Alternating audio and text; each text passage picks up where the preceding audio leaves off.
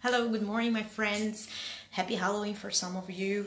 And we're back on our reading of the Spirit's book. We are at chapter 2, part 1, chapter 2.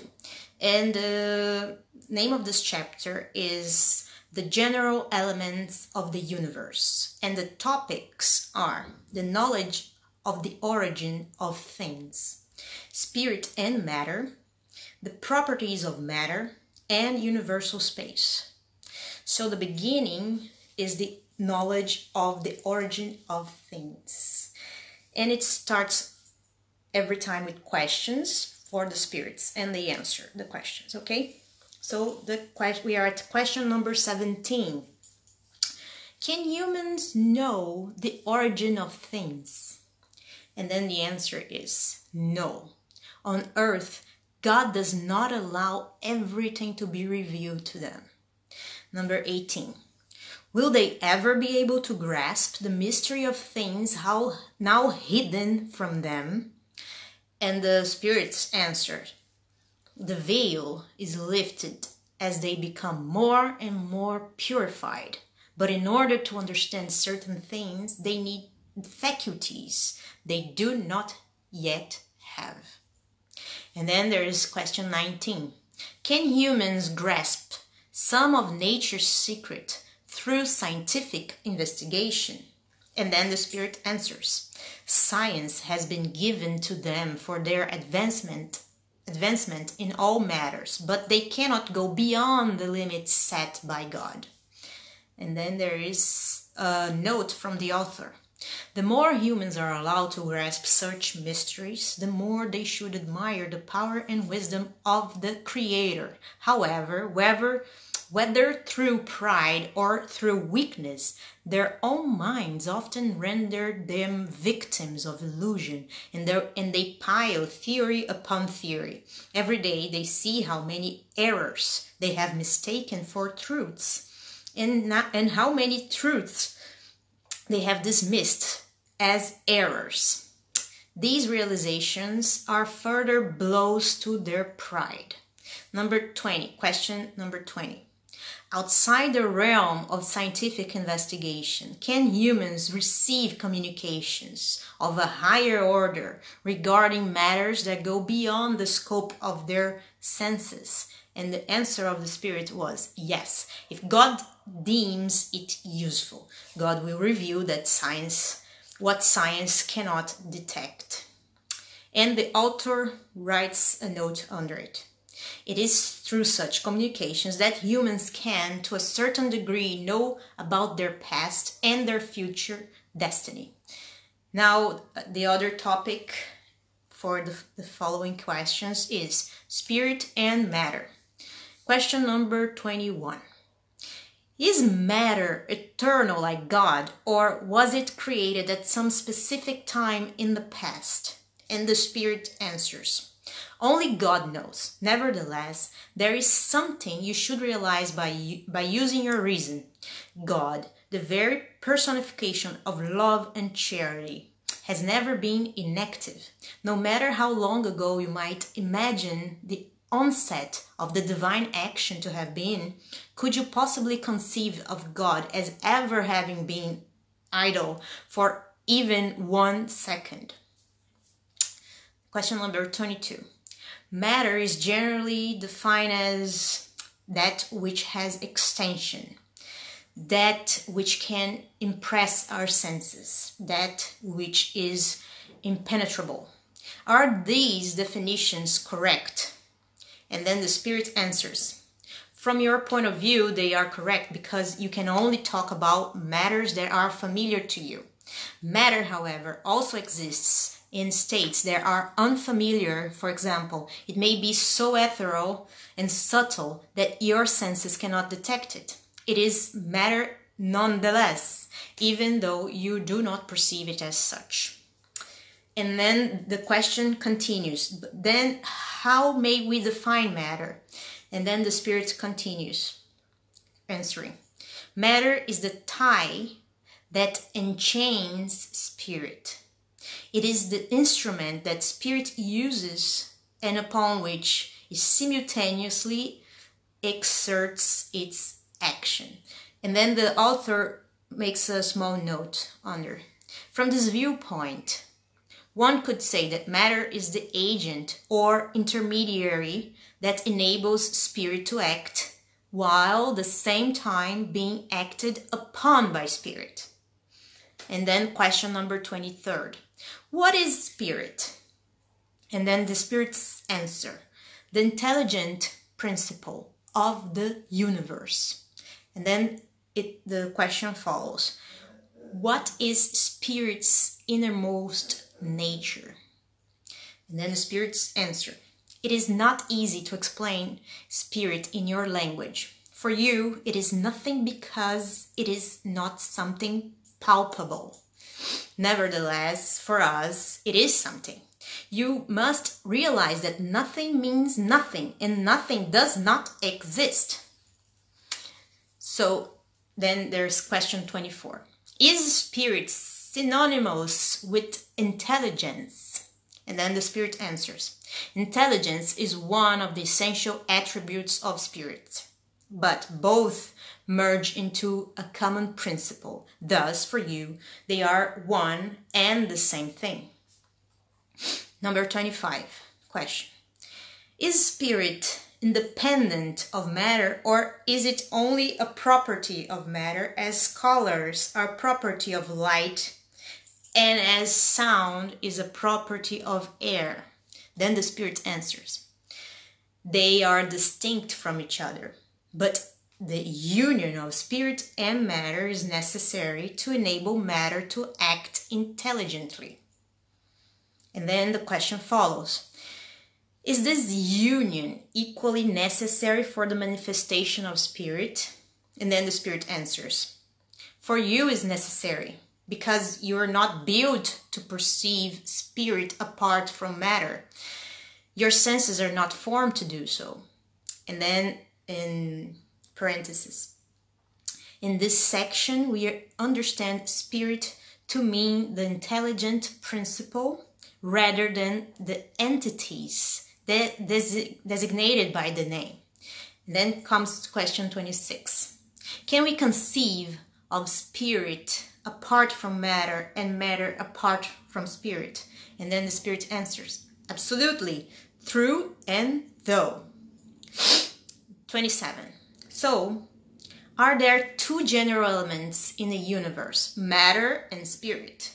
And then the spirit answers, yes, and over everything is God, the creator and author of all. These three elements comprise the principle of all that exists. They are the universal trinity. However, to the element of matter must be added the universal fluid. And then the author makes a note on fluid, which means the universal cosmic fluid is the primitive elementary matter whose modifications and transformations comprise the innumerable variety of bodies found in nature. As the universal elementary principle, it offers two distinct states, etherization or imponderability, which may be considered the normal primitive state, and materialization or ponderability, which is in a certain way only consecutive to the former. The intermediary point is the transformation of the fluid into tangible matter. However, even then there is not a brusque transition, because our imponderable fluids may be regarded as a halfway phase between the two states. That was a note made by Allan Kardec in Genesis International Spirits Council 2009 edition, page 354. Now, continuing. So back to the question.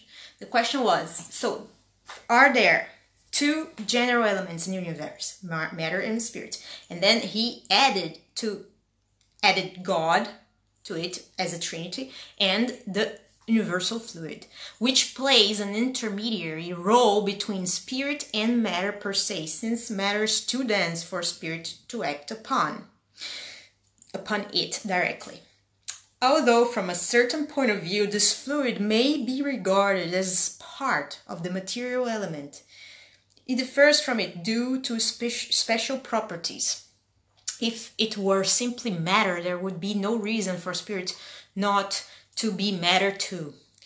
It is placed between spirit and matter, yet is a fluid. It is a fluid, just as matter is matter.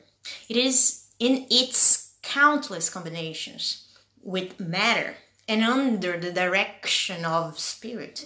It is capable of producing an infinite variety of things about which you still know very, very little.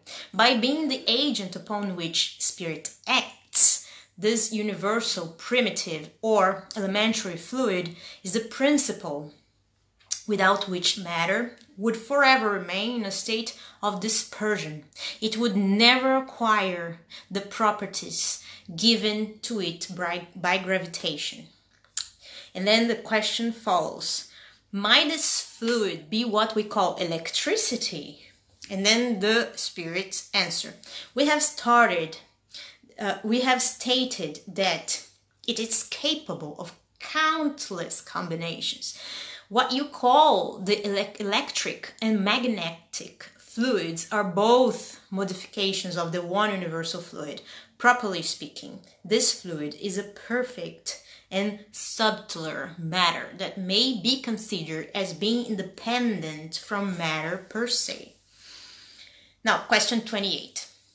Since spirit is something in and of itself, wouldn't it be clearer and less subject to confusion to label these two general elements as inert matter and intelligent matter? And then the spirit answers, words do not matter much to us. It is up to you to formulate your language in a way that you can understand one another. The disputes among you almost always arise because you cannot agree on the meanings of the words you use. Your language is incomplete regarding things that do not touch your senses. And then the author writes down a note. One obvious fact dominates all theories. We see matter which is not intelligent, and we see an intelligent principle that is independent of matter. Nonetheless, the origin of a connection between these two are unknown to us. Whether they have a common origin and necessary points of contact between them, and whether intelligence has its own independent existence or is only a property of effect, as some claim, or even whether it is an emanation of the divinity. This is all unknown to us. Matter and intelligence are distinct as far as we are concerned. Thus, we regard them as being two principles comprising the universe. Above these, however, we see an intelligence dominating and governing all others. It differs from them due to its essential attributes. It is this supreme intelligence that we call God. Now, there is another topic, the properties of matter, and the questions are the following. That's the number 29 question. Is ponderability an essential attribute of matter? And then the spirit answers. Of matter, as you understand it, yes, but not of matter considered as the universal fluid. The ethereal and subtle matter that forms this fluid is imponderable to you, and yet it is the very principle of your ponderable matter. And by ponderable, he explains it means worth serious considerations or having appreciable weight. In other words, something material that can be studied. So, the author writes down, ponderability is a relative property. Outside the gravitational pull of the globes, there is no weight, but as there is no up or down, just as there is no up or down. Now, number 30. Does matter consist of one or many elements? And then the spirit answers, one single primitive element. The bodies you regard as simple are not true elements, but rather transformations of the one primitive matter. Question number 31st. Where do the different properties of matter come from? And then the Spirit answers, from the modifications that the elementary molecules undergo as a result of their combining under certain conditions. Question 32.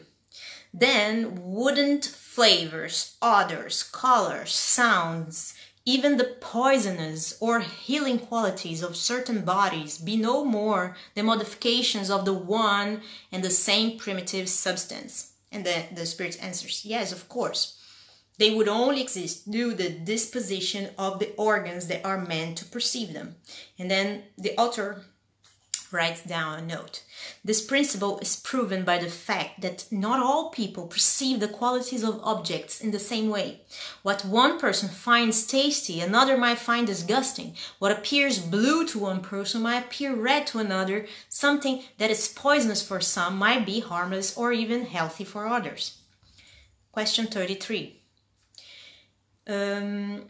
Is the same elementary matter capable of undergoing all possible modifications and acquiring all possible properties? And the Spirit answers, yes. And this is what you should understand when we say that everything is in everything.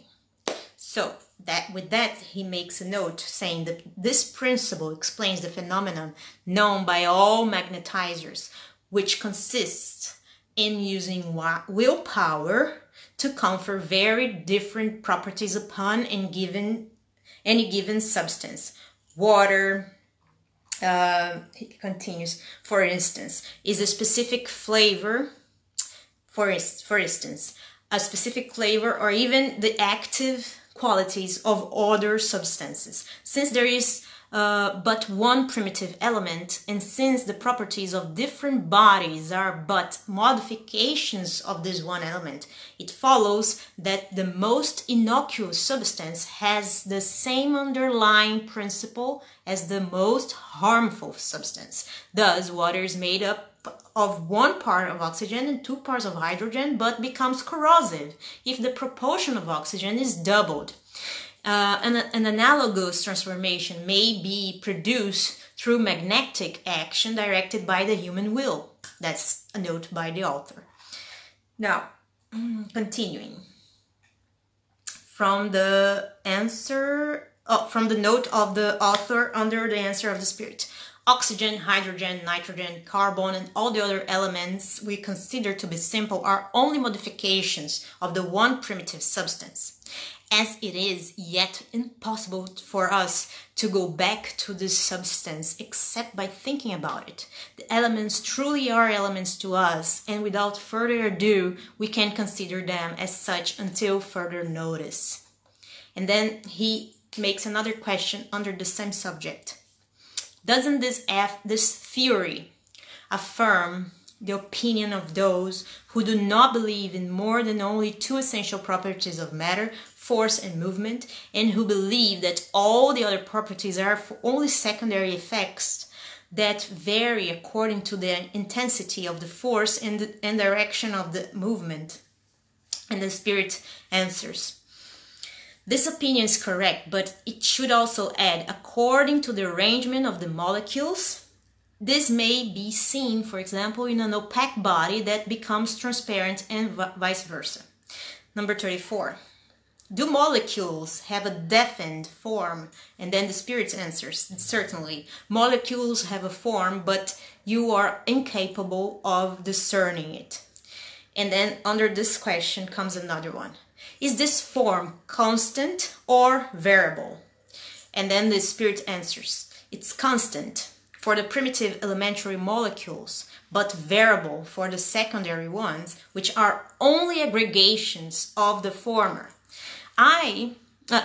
However, what you term a molecule is still very far from being the elementary molecule. And then there is another topic.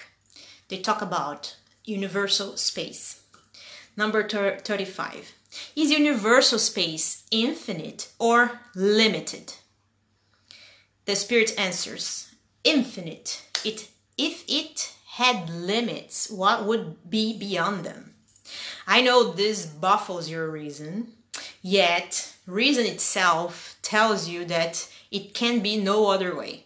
The same is true of the idea of the infinite. You'll never be able to comprehend it from your tiny sphere of thinking. And then the author writes down, suppose we were to imagine a limit to space, no matter how far out our thought may place it.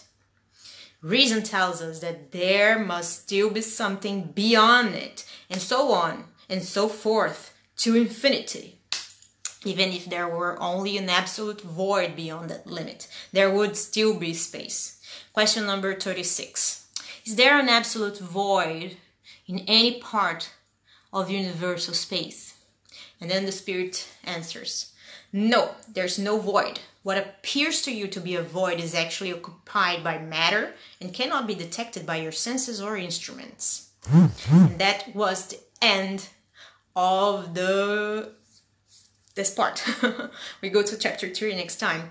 I hope you guys have a great weekend. Big kiss and see you next time. Bye bye.